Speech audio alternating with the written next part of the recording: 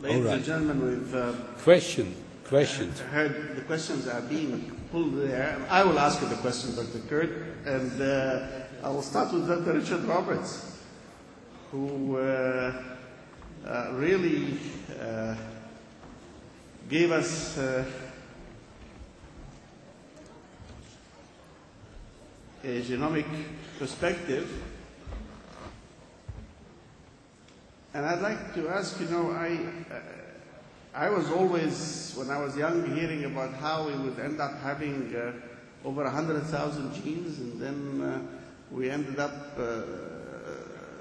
with, a year later, 30,000 genes and 20,000 genes.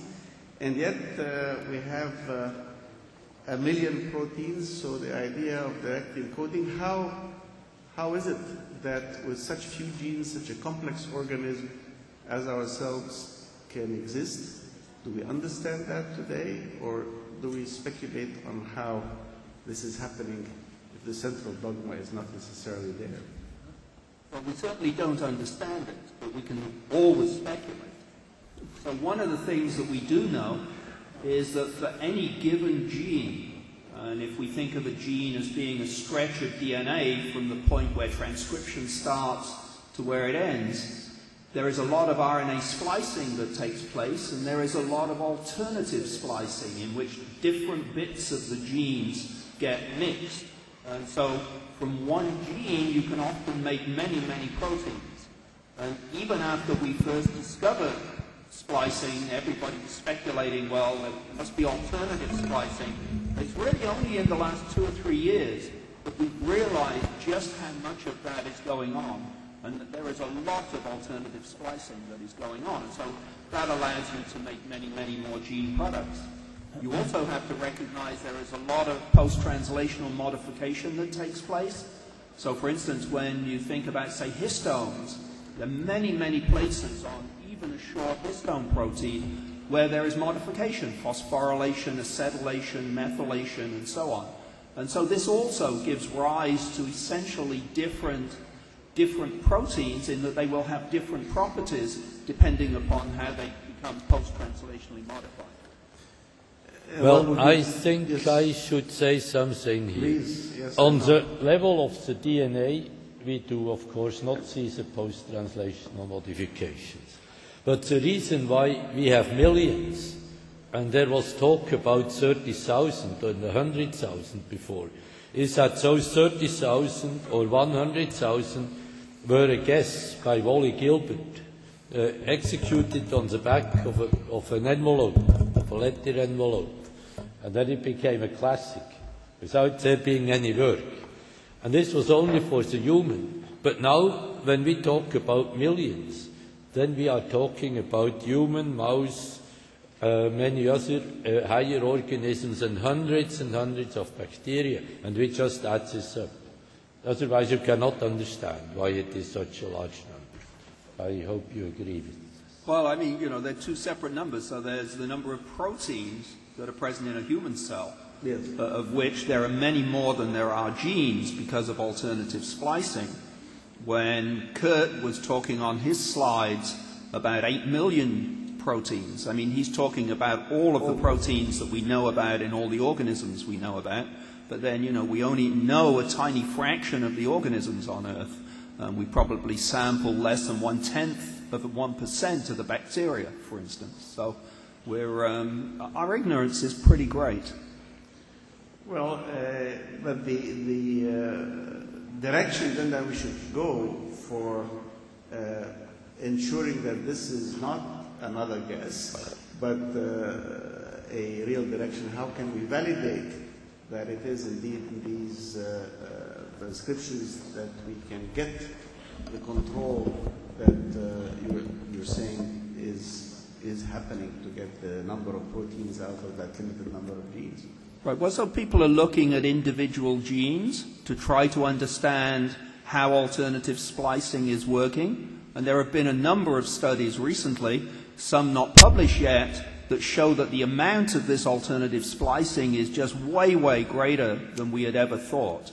And it's kind of exciting in many ways. And still exquisitely controlled. Pardon? And still exquisitely controlled. Oh, when you get to control, now you're talking about the real complexity of the human That's genome. right, yes. And that's, I suppose, the future Nobel Prize for the person who finds that mechanism. I think, you know, the nice thing about biology is we know so little that there is lots of room for Nobel Prizes. Maybe some of you in the audience. Indeed. Well, I would then turn to Dr. Wertlich, and I'll ask him a question on a more general topic, which is fundamentally, if you know the structure of the mechanism, pieces of a mechanism, one can infer how the mechanism works, but it's not really the same. If I have a watch and I have just the pieces of the watch, I may not necessarily know how all those pieces work together. And we are now still discovering how the pieces are working together. If one has several additional lifetimes of study, how would you go about trying to understand how the whole system works? Would you still go by the pieces, or is there some way in which you could approach the system in its entirety? Well, this is the way structural biology moves these days. That's why electron microscopy is gaining more and more momentum. Optical microscopy is gaining more and more momentum, because right now we are in a phase where we supplement high-resolution structures of individual molecules and limited-size complexes of multiple molecules with low-resolution pictures of what we can see in the intact cell or similar. That's what's going to happen during the next 20 years. You'll get more and more. It must go that way, because it's clear we are now reaching the limit of what we can understand when we look at individual molecules. But I think we will always have to go back with these low-resolution maps. We will detect apparently interesting features, and we will go back and then try to get high-resolution structures for these parts of the overall picture. Well, I may turn to Dr. Warren on this, because one of the issues that you had, of course, was to get something accepted by the medical establishment that was not the general view. Whereas one hears from the most distinguished scientists how little we know, how uncertain we are, how open we are to interpretation. So first, why was it so hard for that recognition to come about? And then secondly, what would your recommendation be based on your experience, or the lessons that be, if you are challenging an established position? Why is it not, as in our romanticized view of perfect science, automatically accepted because the evidence is there and therefore everybody accepts? I think that's a very difficult question. For me, we were trying to show that bacteria that everybody knew didn't exist were the cause of disease that everybody knew was caused by something else. And there were sort of two well-known facts. Ulcers were caused by stress, alcohol, spices and things like that. And bacteria didn't grow in the stomach. So I was trying to show that bacteria that weren't there were trying to cause a disease that everyone knew was caused by something else. And that took some doing. I mean, we were really trying to negate two well-held views, one on top of the other. Not just one view, but two views that were strongly held. Now, I'm a little bit surprised. I was a little bit surprised at the time when I showed people pictures with those bacteria that like I showed you, but I had plenty of more, and half of them simply didn't believe they were there. I just couldn't understand that. But apart from that, I think you have to remember the medical world is fairly well, they're against change, sudden change, which I think in many ways is fair enough, because doctors have to deal with patients, they have to look after their patients. They don't do things because some funny pathologist down there says that bacteria are causing something when they know bacteria don't exist. So you have to prove it, and that took some doing. And one of the things I found most extraordinary really was that after we published our definitive paper, there was apparently a worldwide disbelief. And what happened over the next 2 years was that there were several hundred papers, many of them which did exactly the same research work we did, and were apparently undertaken by people who were trying to prove that we were wrong. And they all got the same results we did. But in spite of that, the medical establishment still didn't believe it. And it took another 7 years or so before they had a major international meeting that decided that we were actually correct. Yeah, I remember that it was quite a lengthy and difficult process, and I think the Lancet delayed and a number of other issues of that kind. And that really brings me to Peter Agre, because you mentioned something important. You mentioned using the bully pulpit and speaking out on a number of issues. Some of us, I even had TV programs in which I've explained to the general public about the theory of evolution and Darwin and the like. Some of us are still struck by the fact that in the United States, the country is so admired for its enormous scientific achievements and scientific advance. Public attitudes and the advance of alternative views from creation to intelligent design to outright rejection continues after 150 years from the origin of species, or 151 years from the origin of species. What do you feel that people like yourself need to do in the United States, not only in other countries of the world, to bring about that greater acceptance of evidentiary approaches, of rationality, of the advancement of science by new discoveries? Well, the so-called bully pulpit, this concept emerged with Teddy Roosevelt, who was president, had great ability to communicate with the public. But you can only communicate when people are listening.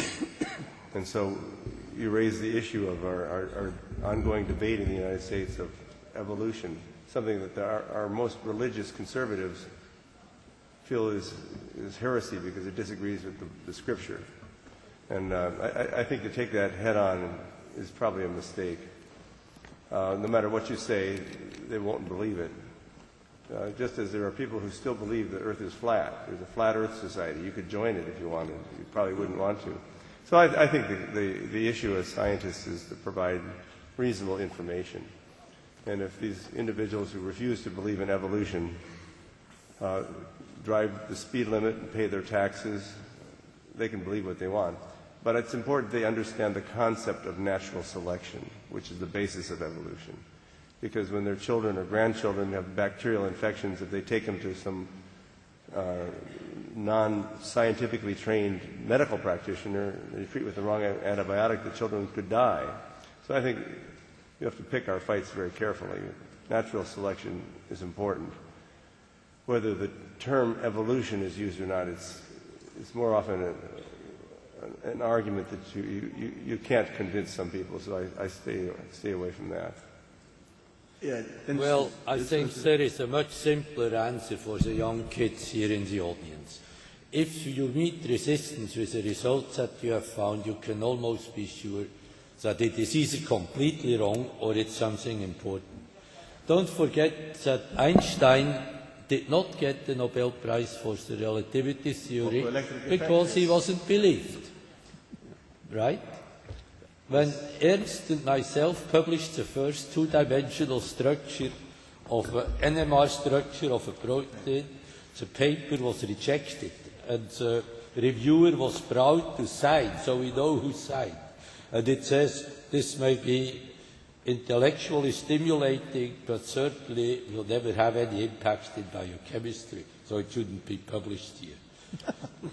So, And I could tell you other examples of this sort. So that's an important message to the young students. If you have troubles getting your ideas through, there may be something important behind it. Yeah, I mean, that's more or less what... or they may be wrong. Yeah. There's still the possibility of error. I mean, yes, with the water. Well, I think that the same thing applied to my work. It was something new, so people didn't believe it. If you really want to get a Nobel Prize, you've got to have something new. And new things are hard to make anyone believe. But what you've got to do is stick with it. If you believe what you've got, just stay with it, get more and more proof that you're right, until they can't disbelieve you. But what made me always wonder why, let's say, natural selection, to not get into the world of evolution, which implies a particular trajectory upwards, we've been breeding plants and animals ever since societies existed. We've been selecting on traits, successive generations. I mean, the entire history of farming is based on that. So why is that overarching theory that's so central to biology so difficult to get the public to accept, when everything before us, from breeding horses to breeding dogs for show, to breeding plants that produce more food, to cows that produce more milk, has been done basically by selecting for traits in successive generations? Well, Ismail, you're approaching this very logically. And if the individuals had the information and they considered it, they would realize you're correct. But you're dealing with a population of people, when they hear evolution, they immediately reject it and say, I ain't descended from no monkey. Yeah. That's the issue. My grandfather was not a monkey. It's not a matter of natural selection. And the United States is a rich country, but half of our people did not read a single book last year. Half of our people believe cavemen and dinosaurs coexisted because they saw it on the Flintstones. So we could go on what people believe. That's GM's not natural. They believe things happen. I mean, ordinary breeding is natural. GM's not. Yes, well, that's what they say. Somebody also said that they wanted their potatoes without any genes in them, so I heard that as well. But Eric Maskin, just slightly shifting ground here, but I think it's very important. You did explain, of course, why we provide patents to compensate innovators, and after all, it's in Article 1 of the U.S. Constitution and so on. But fundamentally, many of us, as we look at the world, are very concerned, both from the question of access to food to the question of access to medicine. And we are convinced, many of us, that differential pricing, products that could be sold at different prices in different markets, would make a lot of sense. And yet, a lot of the private companies have difficulty with that and are worried that somehow if you allow genetics to coexist with the officially sanctioned, for example, medicines, that it would undermine the market, even though geographic division of markets is well known, established, and the shape of the product could be different.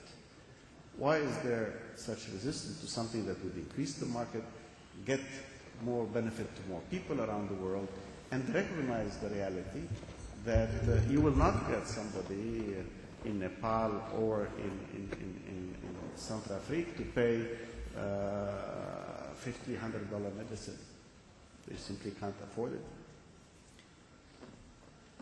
Well, I think fortunately the answer is that these drug companies are coming around to the idea that it's not only good for the world, but it can be good for them too. It's taken a distressingly long time, but you now see a wide variety of drugs that were previously not available at differential prices being priced in a more affordable way. Perhaps even more important, we're now seeing the development of new drugs, drugs which are specifically geared to poorer populations being developed through what I would call assisted market devices. So the World Bank last year introduced an incentive program for encouraging drug companies to develop vaccines for drugs specific to equatorial Africa. These are drugs against, vaccines against pneumococcal disease. These vaccines would not have been developed left to the market alone because the demand isn't there. At least not at a price which would induce the companies to develop these vaccines. The clientele are too poor to pay a remunerative price. But what the World Bank has done is to work out a clever assistance program so that donors kick in a bit extra.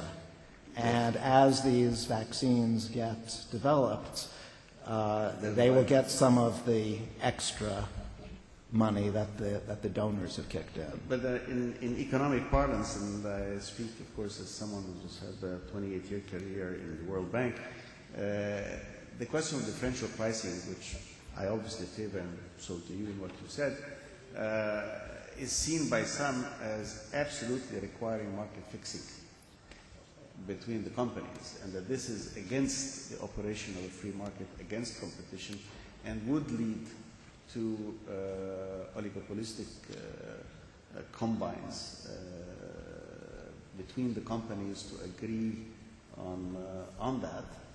Some of us argue that competition is still possible, but what do you say to that critique? Because it's very important for us in Egypt. The price of medicine, for example, imported medicines, is way beyond the reach of the average Egyptian citizen.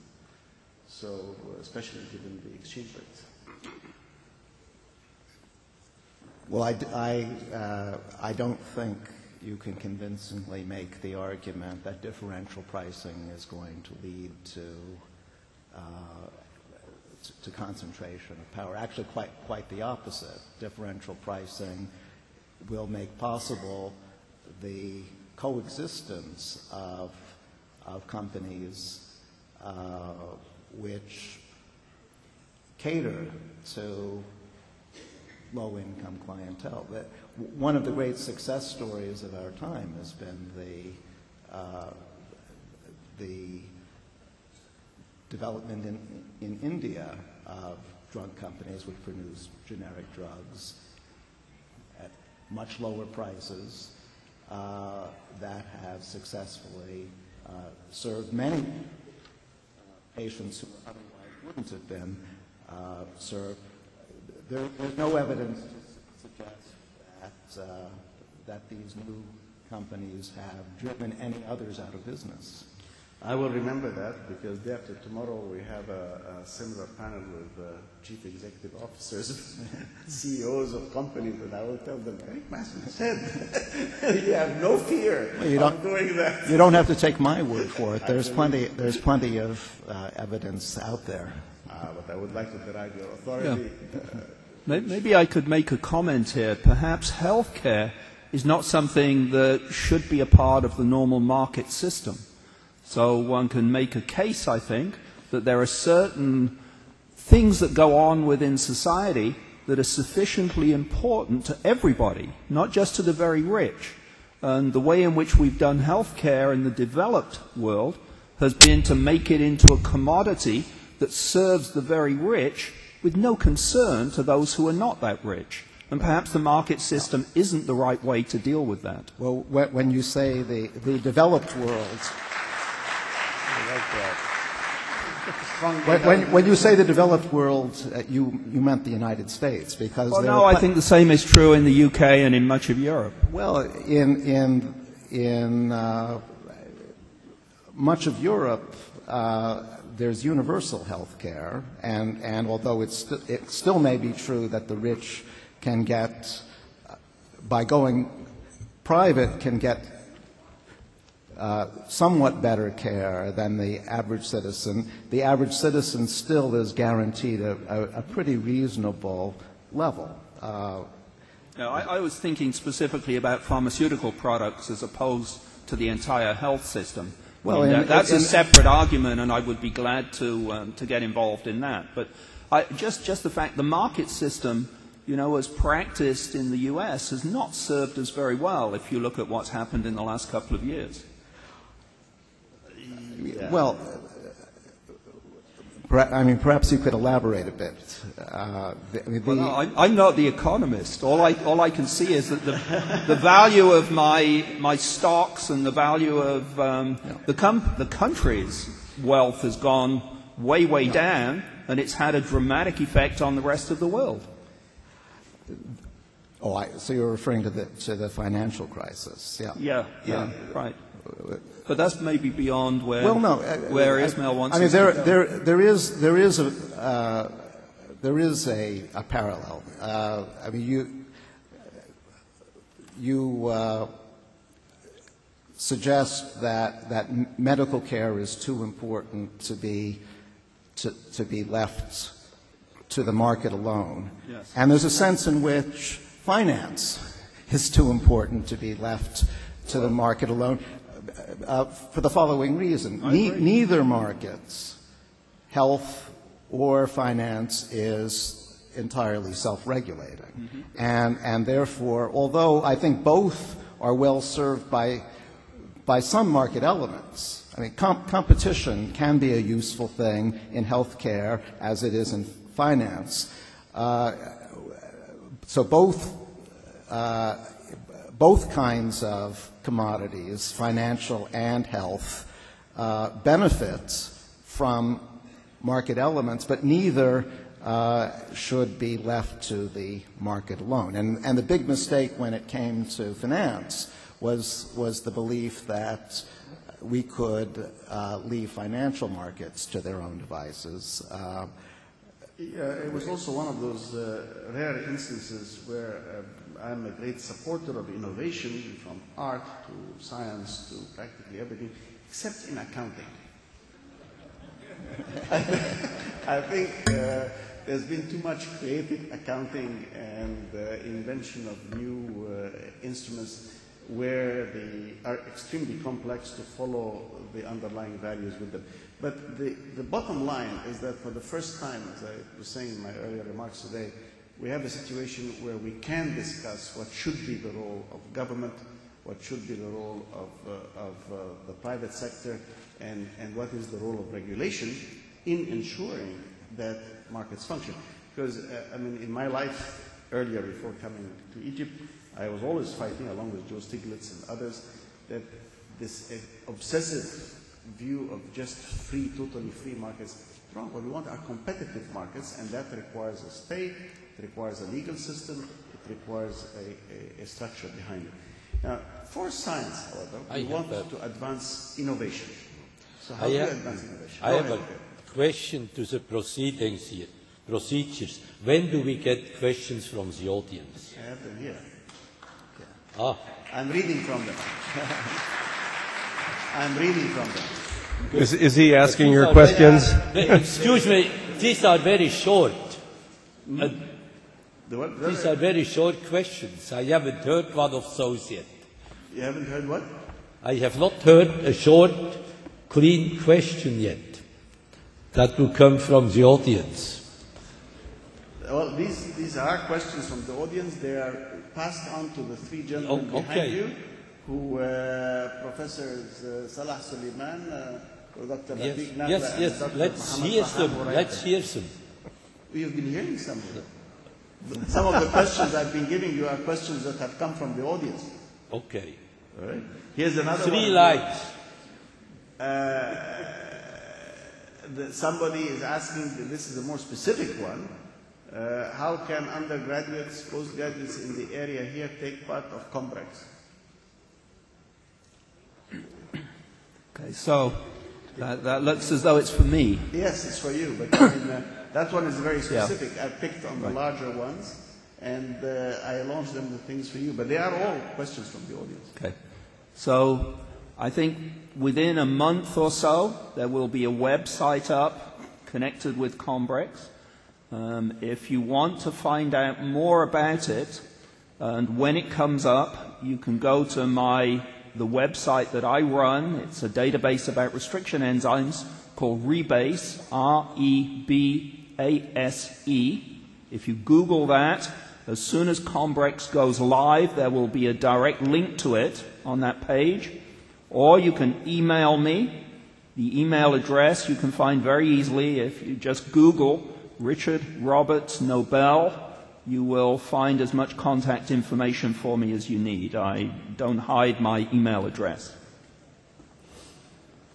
And we were now on this other question here, which is how would you improve creating more innovation, improve education, improve research support systems to create more innovation in science? It's a question from the floor. You want to take it? Do it. Yeah. Yes, good. I mean, this question coming from this audience has to be treated with a grain of salt, because it will be very difficult to support truly basic research in an area like Egypt at this moment. There has to be some outlook to rapid returns. And so I suppose that there is a lot of possibility here to come up with really original, innovative solutions in applied research that will, and that's what we all want in the end, help to improve the quality of life of those who live here. Well, that's well committed for Eric. I think because I promised that we would be concluding around 7:15, so I would like to go for a round of comments from each of you, and perhaps if we start with Eric. What would be the take-home message at the end of the day that you would like to give this audience to take? Well, I'm not sure about the take-home message, but on the issue of how to encourage more innovation, I mean, as an economist, I find that there's a lot of evidence that people respond to incentives. That one way to get people to do anything is to give them an incentive to do it.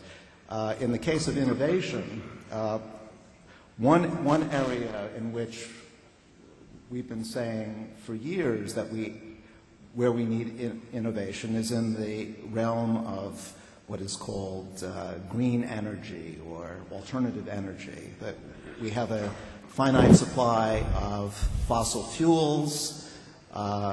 They are not only running out, but they are also contributing to climate change. How can we encourage research in energy which doesn't have these shortcomings? And there is a good economic answer to that, which is to create a tax on carbon. A very simple device such as creating a significant carbon tax would almost immediately stimulate an enormous amount of innovation around the world. So we don't have to have a complicated policy. A simple economic policy in this case would go a long way. Simple economically, difficult politically. Well, perhaps if people understood the implications, it wouldn't even be so difficult politically. I agree with you. Professor Warren, what would you like? Well, I think the most important thing I'd say is that if you've got a good idea, don't worry if no one believes you. Just push it and prove it and get more and more evidence for it. Because if it's something like that, as Professor Ruttrick said before, it's likely to be something important. If everyone believes it to start with, it probably not have any significance anyway. Well, sometimes the late Carl Sagan said that the burden of proof is to the extent that you're trying to challenge the existing order, that you have to add a lot more proof to convince people. Yes. And if you're right, you'll probably be able to find it. In the end, probably. Perseverance, insight, imagination, perseverance. Professor Berger.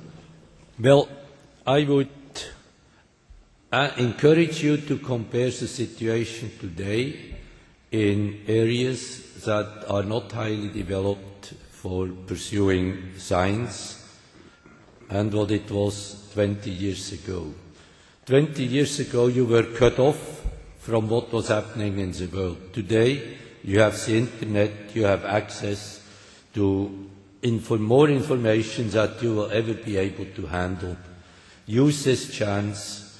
Start with using this worldwide network of information transfer, and then think about what you can do here on site that will, first of all, help on site to improve the quality of life, as simple as that. Peter. Well, I think children are inherently very curious and very creative. And these are the components that make a great scientist. So we're starting out with little people that have all the makings, and then we sort of see a decline in creative art, interest in science from a textbook as opposed to something with your own hands. So my sense is we need to foster that. Now, part of being curious is having an attention deficit. The teacher's telling you this is the lesson, but you're seeing something fantastic out the window. And there's a trade-off here. You can be punished for having too much deficit, and unless you see something that's really fantastically important. And Barry Marshall, Robin Warren did such a thing. And just like in Galileo's time, they were sort of punished for this. All of the surgeons realized they would lose money if you could treat ulcers with antibiotics as opposed to surgery.